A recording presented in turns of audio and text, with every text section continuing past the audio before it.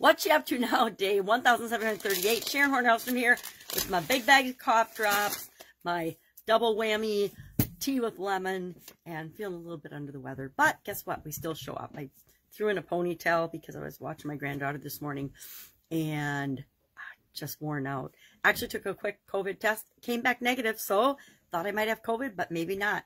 Let's take another test in a day or so. I guess they're not always 100% accurate for the at-home quick tests, but I just want to make sure because I'm around my family a lot. So today for the SOAP framework, we're going over the SOAP framework in our annual challenge, the VU 365-day challenge, to do one thing every day that improves us. And today we're on the A, which stands for action. But in order to decide what to act on, we first need to do the urine analysis. This is one of my favorite decision-making tools besides the plus and minus or the head, heart, and intuition.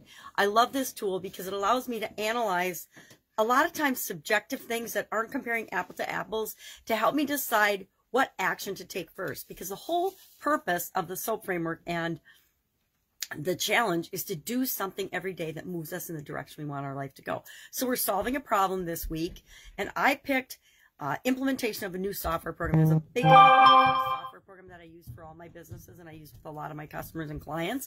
And so we need to all update to the new version of this software, and it's going to be a great improvement, but it's also a lot of work. If you've ever done a software upgrade for a business, any business, you know exactly what I'm talking about. I remember some in corporate America that took us like 2-3 years to make these software changes and implementations, and it's not a small project. So I like to use the urine analysis, which stands for urgent resources, important, necessary, and energy or effort required, to give myself a way of comparing different alternatives, different options, different things I could do to decide what can I do right now? What can I do really fast to start moving me in the direction I want to go? So we talked about that today for the SOAP framework. Tomorrow we'll talk about the P, which stands for progress, in case you haven't been with me for this before.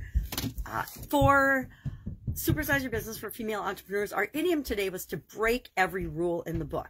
Now, I tend to be a rule bender. I don't break any laws or anything, but I do push the envelope when something is subject to interpretation. I learned from my dad early on in my career that it's better to ask permission, or excuse me, I'm saying that all wrong. It's better to ask for forgiveness than to ask for permission. A lot of times, and I found this to be true in both my corporate career as well as my businesses, the bigger the bureaucracy, the bigger the organization, the harder it is to get anything done, because everything has to go through not just one committee or one team, but usually dozens of teams before anything can be acted on. And it can be killed anywhere along that path, anywhere along the way.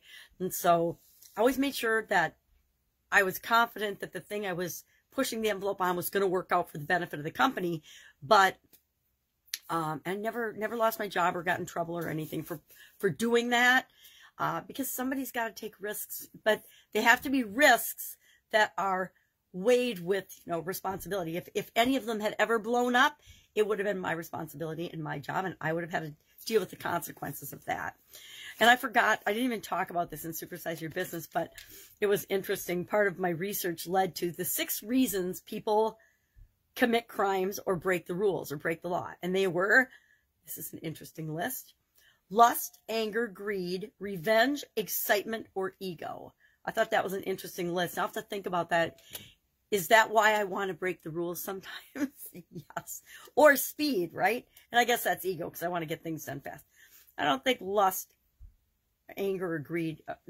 I think excitement definitely enters into my equation. But I thought that was an interesting list of reasons that people break the rules. Also, the thing about breaking the rules and bending the rules is it allows us to see things from different perspectives and to do things that have never been done before. And entrepreneurs are great at that. And people that have their own businesses are great at that, because you get to create the rules.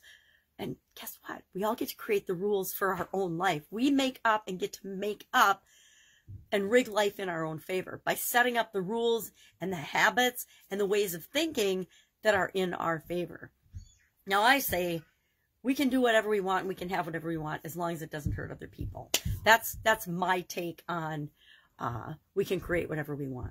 So I'm going to go nurse my cold because I think it's a cold and enjoy my tea and relax. I might even take a nap this afternoon, which is totally out of character for me.